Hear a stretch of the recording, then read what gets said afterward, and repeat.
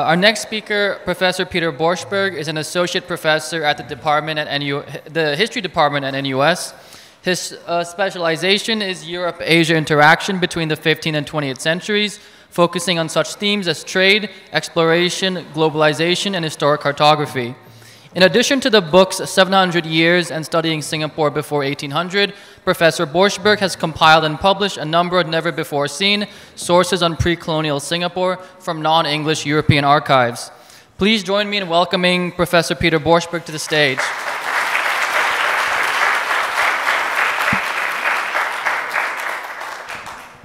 I feel like one of these Microsoft executives at the moment, equipped with microphone and all. First, I'd like to thank Matthew and his team for having me here today, and thank you all for taking time out to listen to what I have to say. And as Monty Python used to say, and now for something completely different. I'm going to pull you back in time. I'm going to take you to the period before 1800, and we're going to look at what sources in general we have to reconstruct the history of Singapore and the region at large. Now, I admit that I work mainly with European sources. I do, and I hear Professor Alatas loud and clear. But as you will find out in a moment, there are lots of problems. And it's one thing to have evidence and materials in front of you that we use as historians. It's a very different thing to interpret these, as I will explain in a few minutes. So let me just give you an overview. I'm going to limit this to 5 points. And I just want to remind you that I'm going to be speaking about sources and types of sources in general. And I'm not going to specifically distinguish between European and Asian sources. If you want to discuss particular sets of sources with me, I'll be happy to discuss them with you. But now I'm just trying to go through in a very basic way what we have in front of us. So, let me begin by saying, how has the writing of pre-1800 history of Singapore based on the texts evolved over the decades? I have deliberately here excluded the archaeological finds for the time being, because that has been covered by my esteemed colleague. Then, different types of sources and some of the personal conclusions that I have drawn from using them over the past 3 decades. I also want to say something just about how difficult it is to handle pre-1800 materials. And the sources aren't always very clear what they're saying or what they're trying to say. This is another obstacle that we face. The challenge as historians that we have is to bring this to the attention and into the public consciousness of the general public, of people like yourselves. And this, frankly, is easier said than done, as you will hear in just a few minutes. Let me begin with the first point, which is how has the history writing of Singapore based on text for the period before 1800 changed? When I embarked on this endeavor in the 1990s, I was told by my then head of department that, well, go ahead, you won't find much. It's, you can probably count the sources on one hand. That was the tone. And with hindsight, I have to say, the advice given to me was well-intended, but also typical of the sort of biases that were there about what was available. And there are 3 areas that I can identify here. The first is my head of department followed the British tradition that claiming nothing happened on Singapore from, say, 1300 until Raffles arrived in 1819. Or, as I tell my students all the time, you know, Raffles landed in 1819, and before that, dinosaurs roamed the earth.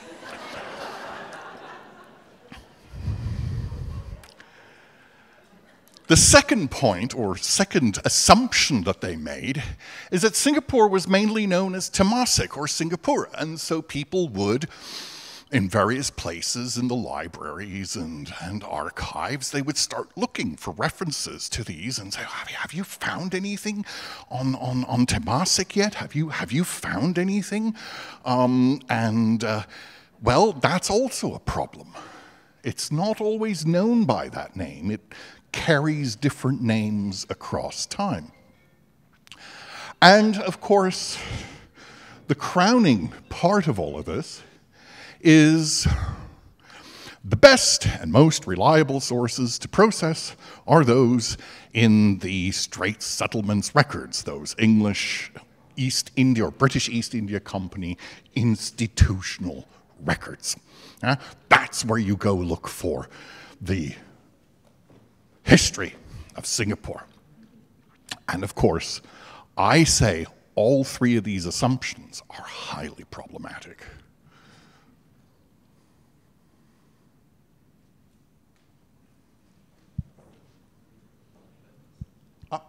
That was too far. Okay. There we go.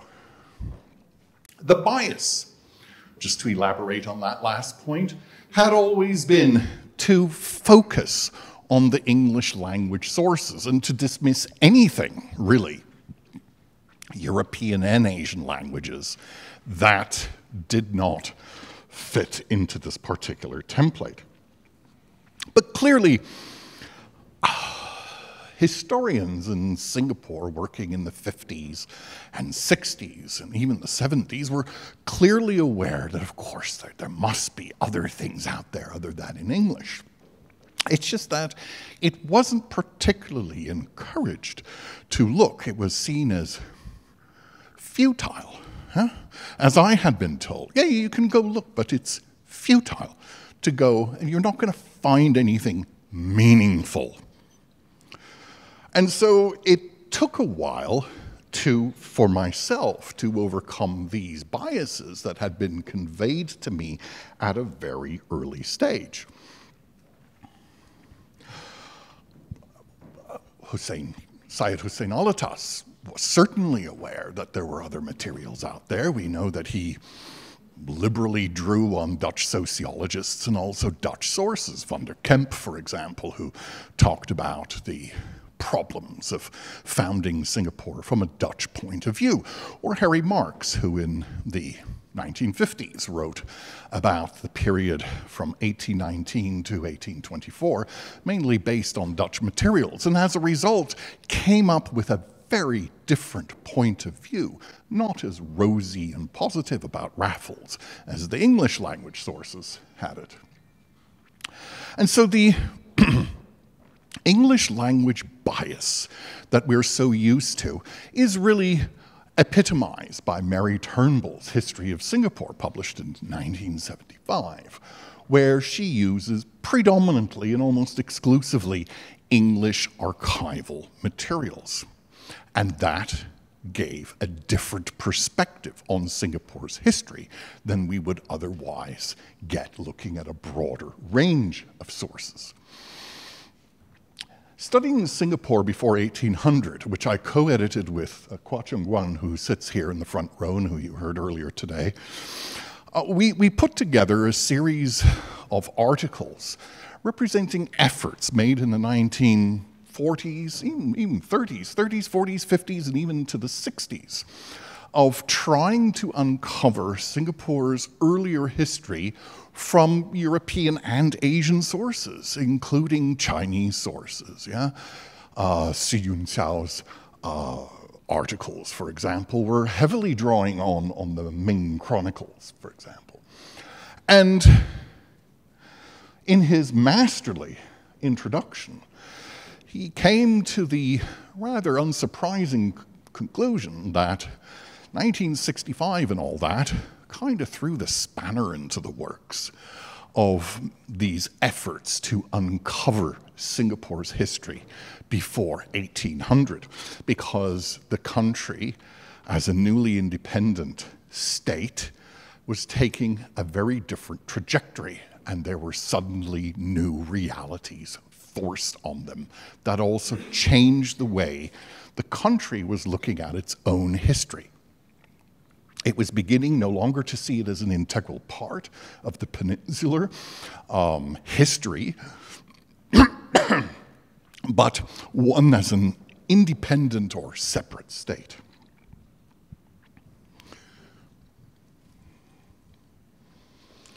Let me now go to point 2, and we'll talk about specifically the different kinds of sources at hand. The most helpful sources, to me at least, for the pre-1800 period have all been in non-English language mediums. They range from Asian languages, Malay and Chinese, which I have to sometimes consult in translation myself, to the European vernaculars, which I'm much better at mastering on my own and do not require necessarily a translation, although they can be very helpful sometimes. The evidence at hand that we have from this period is comparatively sparse. It is not the same as later periods in the 19th century. And so really we cannot be too picky with what we have. They are what they are, and we have to use what we have in front of us. And this really pushes us in a direction to also not just look at, formal and informal types of materials, but also to look at non-conventional sources. I have here listed a couple of those. Historic cartography, both from the Western and from the Eastern tradition. Historic glossaries and handbooks. There's a Western tradition for this, but there is also a long and very important tradition in the Chinese world and in Western Asian cultures as well, the Persians and the Arabs, for example. At literature, literature may not be historical fact, but literature can be an expression of a, zeitgeist, a spirit of the age. People's fears and hopes and aspirations can be expressed in literature. And finally, sketchbooks like the one I have here. A picture can literally be worth 1,000 words. This I have here is a street scene from Java somewhere in the year 1660. And it's actually very good and very surprisingly detailed. This is done by a Dutch sketcher who was a officer aboard one of the vessels. When we look at the conventional sources, what are we looking at here? When we look at the conventional sources, we look mainly at these conventional standard government, institutional documentation, colonial government reports, missionary reports, diplomatic correspondence, treaties, that sort of thing. Legal documents and formal agreements can also be part of both a formal as well as a non-formal source of history. And the question is, well, what about the Chinese court chronicles? Is that public? Is that something that was more confidential? Those are a bit more iffy, how we want to categorize those. And then we have a set of materials that was, let's call it publicly available. So in a European context, that would have meant, what could you, as a person with a bit of resourcefulness, do to find it, let's say, in the university library, or if you went to a ducal palace library and started foraging in there, or a monastery. What could you possibly find? These were mostly printed sources, but sometimes they were copies of manuscripts as well.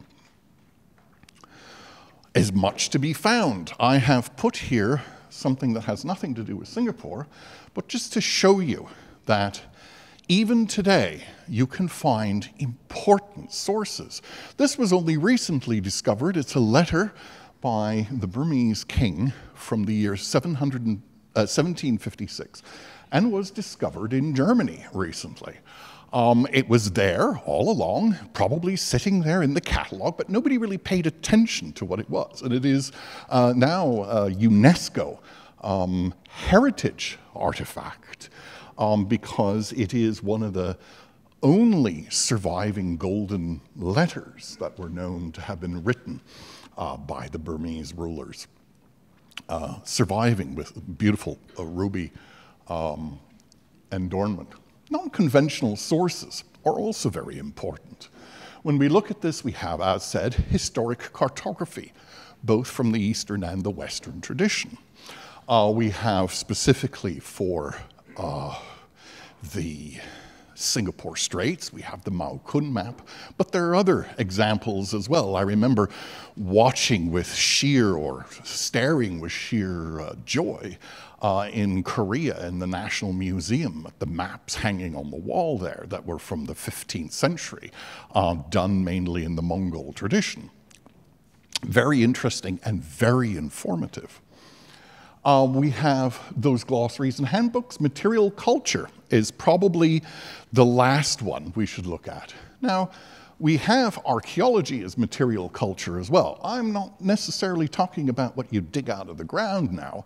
I'm talking about what your great-great-grandparents had acquired, maybe when they got married, and had, you know, acquired and passed down to the heirs. In other words, physical artifacts that are not necessarily archaeological finds, but they can tell us about what had meaning to these people.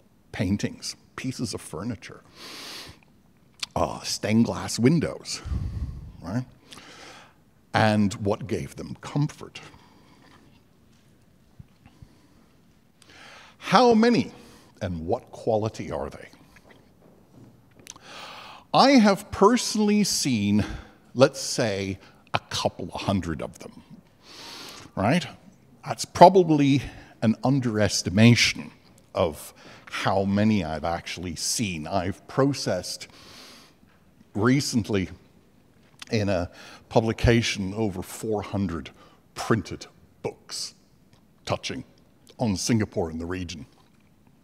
And what we have in these published and unpublished sources is anything between a couple of pages and just a few words. The reality is, ladies and gentlemen, that those that are more substantial, right, let's say a paragraph or more, or even a sentence or more, are really quite rare already. You can eliminate at least 80 to 90% of the sources that are at least one sentence long, referencing Singapore. It doesn't mean that the short ones aren't important. They are. The author's first-hand experience is often a real critical aspect in this, because, and education level, because it's difficult to put things into writing, especially if you're on the move and on the go. These people who are traveling on ships weren't necessarily educated persons. They were often barely literate, and that's exactly how they write. They write like your 5-year-old boy who came back from the zoo that day, you know? So what did you see today? Oh, we saw this and we saw this. Oh, we had an ice cream and this and this and this and this and this and this and this and this. And that's exactly how they write. No depth, no critical engagement, just a pearl necklace with factoids put together. They're problematic, I admit, because what are you going to do with a statement like, oh, and we passed by and there were natives standing on the beach? Is that historically relevant? Well, maybe. That there were people on the island, yes. But they may not have been permanent dwellers, we don't know. We don't know who these people were. But they were there, standing on the beach. That's all we know. Pre-1800 sources are notoriously difficult to handle. Look, the past is a foreign country, and the farther back you go in time, the more difficult it becomes to understand what it was that they wanted to say or achieve with a text or a paragraph or an image. It's difficult, and it takes experience. And for those of you who aspire to make a contribution in the future, I have some news. You're going to need some ancillary skills in all of this. The most important is paleography, if you are looking at manuscripts, and epigraphy, if you're looking at stone inscriptions. And let me tell you what some of this stuff looks like. I recall, as a young postgraduate student in Cambridge, looking at handwritten documents from the 17th century. And let me tell you, everything looked like it was written on a moving cart on a dirt road. And then there was no standardized spelling at that point in time. Right? So you have to phonetically reconstruct by reading it out time and over again until you actually suss out what word this was.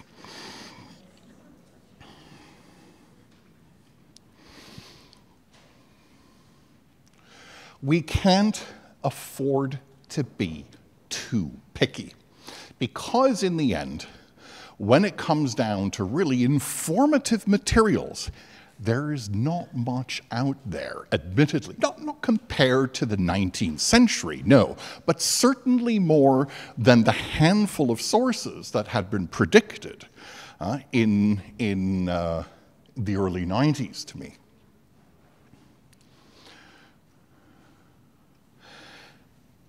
It's difficult to decode what is being said. I'm showing you this map here by Manuel Godinho de Heredia, a Eurasian engineer, adventurer, and cartographer who lived in Malacca in the at the turn of the 16th and 17th century. He was the son of a Aragonese, so Spanish nobleman, and a daughter of the king of Supa on the island of Sulawesi. And this is from his unpublished sketchbook, which only exists in photograph form today. And I've been familiar, this is only a part of it, I've been familiar with this for many, many years, but it took me a while to figure out what on earth he's trying to say with this. This is actually an economic and resource map of the Malay Peninsula. Now, when you first look at it, you wouldn't guess. In reality, it's very complex and multi-layered because he tells you where there are deposits of things, mining operations going on, supervised by one of the Shabandars of Johor. Those lines, dotted lines, are actually overland trails, so there are overland trails along which cargo moved, and the interesting thing is they're all on the eastern side of the peninsula, not on the west.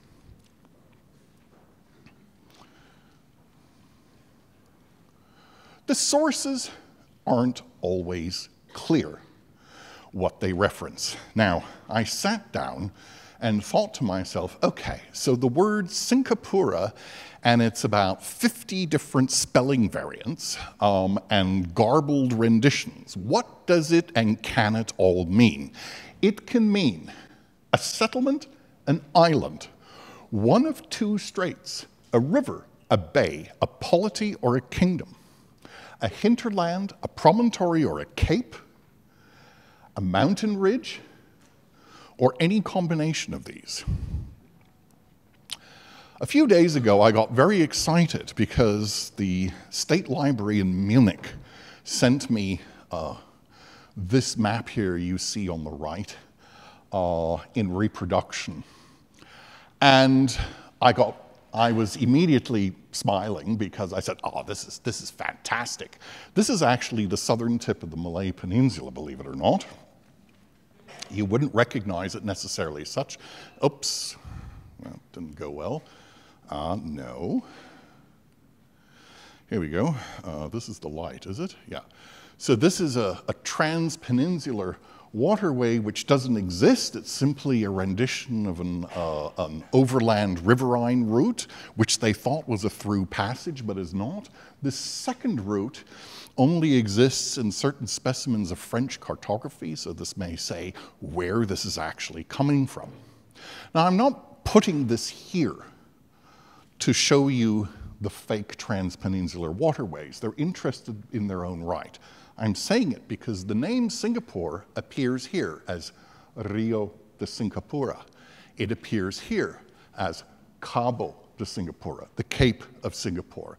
It's here, Isla de Singapura, the island of Singapura. Then there's Baía de Singapura, the Bay of Singapore. And here is a little town here, there, depicted with some houses. That obviously is the settlement of Singapore. So what you have here on this thing is really good because it's already showing you that the name can refer to different things. Now, you're reading in a text, and the ship arrived from Singapore. But what does this mean? Does it come from the river, the bay, the polity, the hinterland? Probably not. The promontory, the cape? Probably not. The mountain ridge, the settlement, or the island? We don't know.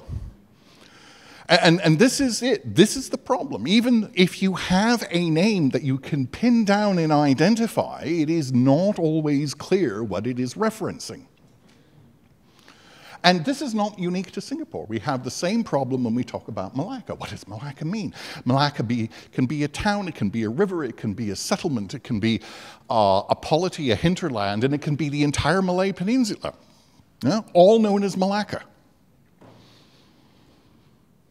So, things are very ambiguous.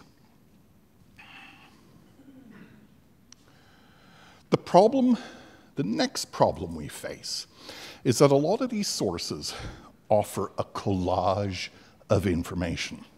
Now, I put here a collage for those of you who are weak in imagination and can't remember having done a collage in school, right? They're little pieces of paper or cloth that you put together. So you have little snippets of information, and you put it together in a way that actually creates something completely new that wasn't there before. And so what we have in these early sources is they take and pick whatever they could find, which was jolly little, and then they put it into a form that, well, is hardly recognizable anymore. So information is a collage. There's also mindless copying going on, yeah? They already did that, not just our students. Yeah? They did mindless copying out of books and other books, and with them, of course, the mindless copying out of errors as well. So this is how errors got perpetuated. Often in cartography, this is an important point. And this is true both of Western as well as Asian sources. This is not a phenomenon that is unique to the Western sources. All right, folks. So we've done this. We've looked at what we have. We realize that there's a problem with it. We realize that it's not always clear, and we're looking for meaning. Because here's the problem.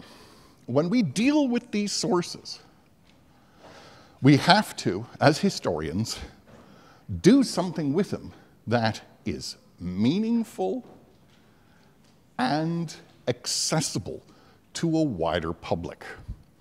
And in my opinion, that is the biggest challenge of all. All these ancillary things is one thing. Making it accessible to a contemporary audience, that is a bit more tricky.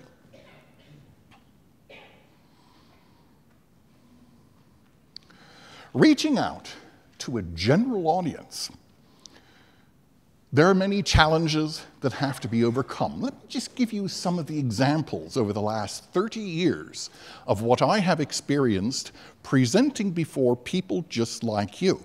The first one is, I've never heard of that. You made that all up. Yeah? New evidence can be very alienating. Yeah? How come nobody's ever told me this before? You made this up. Then you begin to quote chapter and verse, and you say, oh, well, you need to look at this source and that source, and the other one. And then they say, I can't read it. I don't know how to read Persian, or I don't know how to read Portuguese. So, folks, next problem, you have to be able to translate it and present it to the general reader in such a way that they will understand that source as well and make it accessible. Because there's no point in publishing in these top journals with the top publishers if you don't make it accessible. It's pointless. It really is. And my favorite, and I had this just a few days ago, oh, Prof, I found something. And I'm like, oh, did you now? What did you find? And they said, yeah, I found a reference in a book from that, and it says Singapore in here. And I said, yeah? So what Singapore is it referencing? Is it the town, the Cape, the Strait, the whatever? What is being referenced here? So just because you find the name doesn't necessarily mean it's going to be a very meaningful discovery in the end that really translates into a great insight. And so I come to the end, close to it, of my presentation, and you may ask, well, what's coming next on my side? Well, let me tell you this. I have finished up several projects. One co-written with my former student, Benjamin Koo. This was a side project. When we set out to look at references to Singapore in the pre-modern period, mainly from Western literature, we came to the conclusion that there are so many hundreds of glossary and dictionary and geographic handbook references that this really needs a separate discussion on its own. So we did this in this little booklet called Knowing Singapore, the evolution of published information. So this is what you could have found in 1800 had you gone into a library in Europe, for example, right?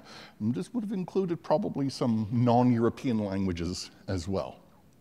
Mapping Singapore before 1800 has been my nightmare of the last 25 years. Yes, it's come to an end. I have submitted the final product this past week, so you can akan datang, huh? As they used to say in the cinemas. And archiving Singapore before 1800, I reckon that will be done sometime early next year. That is an anthology of translated materials from non-English sources.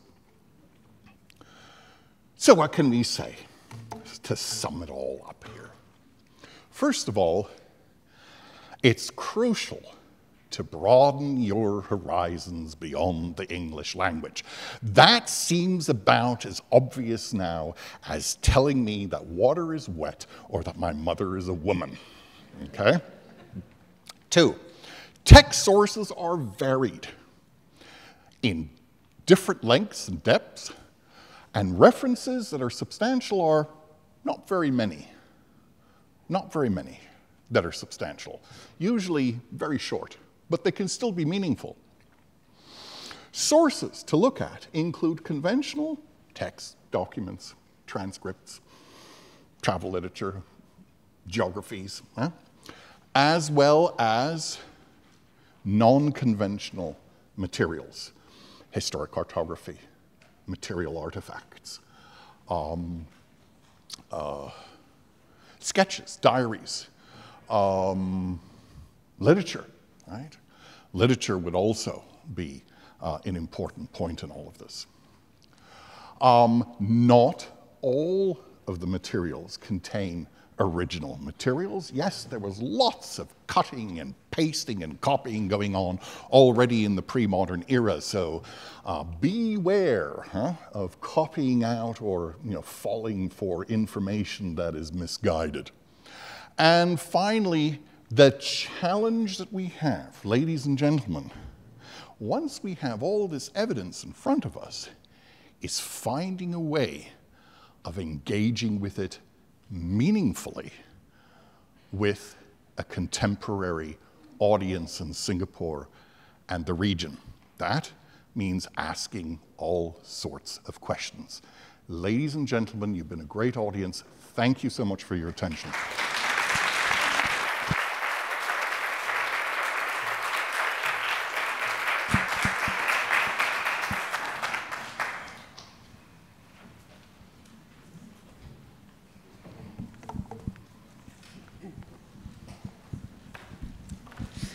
Hello, and thank you for this insightful talk. It's very refreshing to see those unconventional research methods. I just wanted to ask if you can share with us like one of your biggest surprises or some major discoveries that you have made that way. I'm going to buy your book and read your book, but maybe as a teaser. Stories about going into weird places. I mean, I love going into weird and off the mark places. I guess I could tell you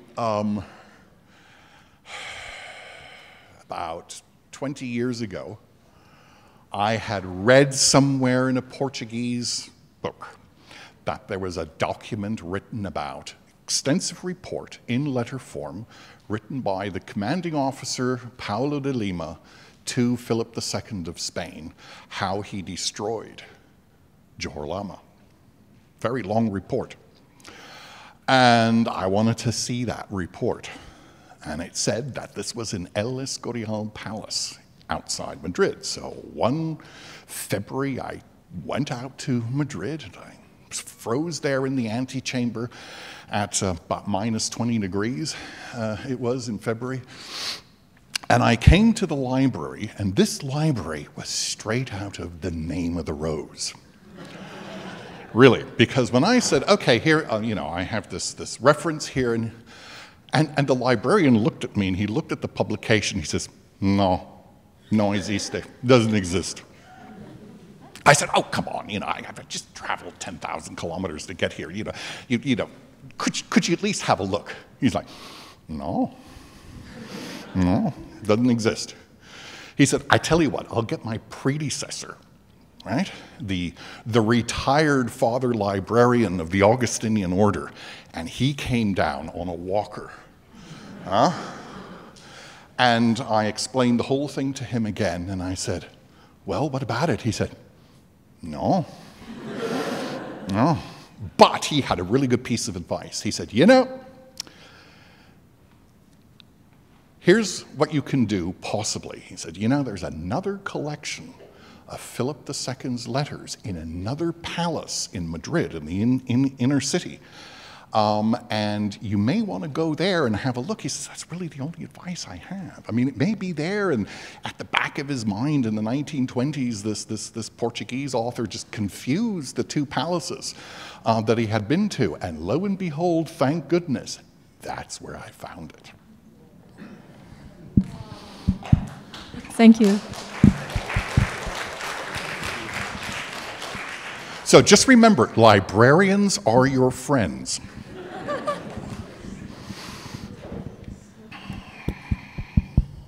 Hello, yes, hi, I'm Corinne. I just recently graduated with a degree in history from Yale and US College. I think my question for you is, just like you mentioned that Singapore and Singapura in its many variations can mean a lot of different things in text. But sometimes in discussions, terms like Southeast Asia can actually mean a lot of things. Is it the people? Is it the region? Is it a political entity? So I think that's my first question, which is, what do you see as Southeast Asia? What do you define as Southeast Asia? And my second question is, what is the value of, say, studying Singapore on its own versus studying it within the flows of, say, the broader region and also the world? Okay, so thank you for that question. What is the point of studying Singapore history on its own? I never do that. I think that if you even go on to ChatGPT, it will tell you that I don't do that. I never look at the history of Singapore on its own. I always look at the history of Singapore as part of the region, because in the early modern period, Singapore is part of something else. It always is, right? It's part of Johor. It is part of the Malacca polity, and so on and so forth. So I never do that. So I hope I've answered that for you. Where is Southeast Asia? That's a really good question. Answer. Southeast Asia as a concept is fairly modern. Comes from the World War II theater, yet. There are older geographical concepts, especially in European cartography, that might indicate something along those lines. In Portuguese, you would refer to insular Southeast Asia as Insulindia. For example, they're talking about Insulindia, then you know they're talking about the islands. In Dutch and German cartography of the 17th and 18th century, they refer to the Malay Peninsula as the peninsula beyond the Ganges. So that would be, right? And then you have something called Farther India, right? So that would be the peninsula beyond the Ganges, and that would be mainly refer to mainland Southeast Asia. So is it? Yes, it exists, but they're different concepts and they mean different things at different times. And believe me, you need to be very aware of all of this, right? What does a word mean at that point in time? Especially geographic concepts, they're really tricky. Thank you, Professor. Yeah.